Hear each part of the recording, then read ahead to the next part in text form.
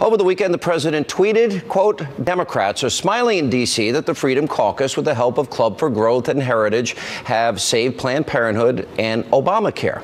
Okay, joining us with reaction, former Trump campaign manager Corey Lewandowski and Fox News correspondent at large, Geraldo Rivera. Geraldo, first of all, I think this is going to get done. That's my strong belief here. The second thing is, I just have a different take than the White House at this point. And that is, and there's plenty of blame to go around. Nobody, not one person, Geraldo, saw that bill that was being scored in the CBO until they released it. There was no consensus bill that everybody supported. You have different factions in the Republican and Democratic Party. You got moderates, you got the Tuesday group, the Sunday group, the Wednesday group, the study group, the Freedom Caucus. These groups didn't see it beforehand. And then right after it's released, they started fighting each other on TV. This should have been built behind the scenes. They had 8 long years to do it, Geraldo. I blame the leadership on a bad rollout I agree, here. Sean. Okay, I agree with that last point. They had 8 years. Damn it, they should have gotten this done. You're right.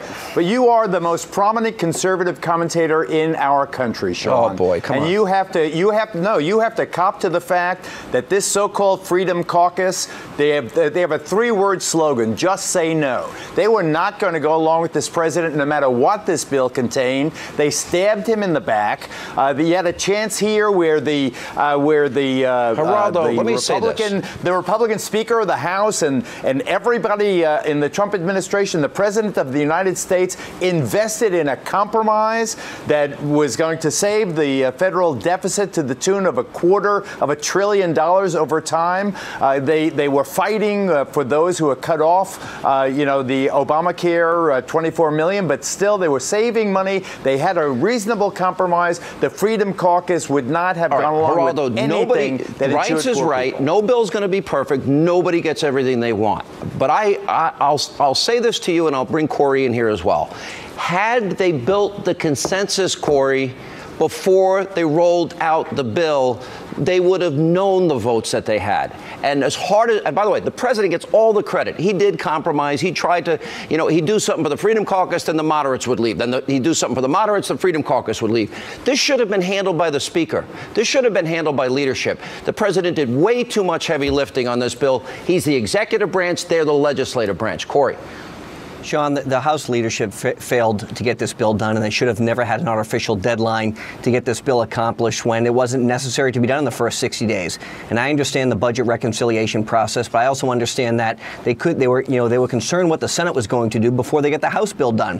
What should have been done is, behind the scenes, as you've mentioned, you bring members in from the House Freedom Caucus, the Tuesday Group, the Republican Study Committee, the Heritage Foundation, all of the stakeholders who are going to look at this bill before it's released, compromise behind the scenes. There's always going to be additional compromise needed, but if you can have a base framework behind the scenes before the bill is introduced to everybody, then that's the way to go. Look, you can take Marco Rubio for his word or not. When it came to the Gang of Eight, he spent countless hours going around and talking about his legislation before it was ever introduced. Now, the bill was ultimately a failure, but he did the right thing by trying to get those groups on board first so we could get some support. Done. I am convinced. But Geraldo, all I'm saying is, why did they set themselves up by keeping it hidden, not sharing it with any of the coalition, releasing it, creating a public civil war and a public fight, when it should have been handled behind closed doors? Those compromises could have been made, and I suggest probably this is the way it'll happen from here on in.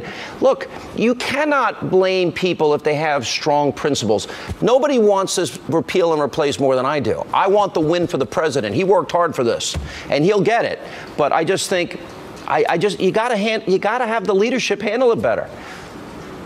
I absolutely disagree, Sean. I think that the Freedom Caucus would not have gone along with any compromise whatsoever that involved giving something for free to poor people. They are the just say no ridiculous. Caucus. When you see a Freedom Caucus member, like what? What has the Freedom Caucus done but said no? They voted 50 times to repeal or more. It's meaningless if you don't pass it. And then 8 years later, where are they now? Just now they have to say no to a Republican president. I am Why do you think convinced John this Boehner could be quit? These Sean people are Hannity saying this. obstructionists.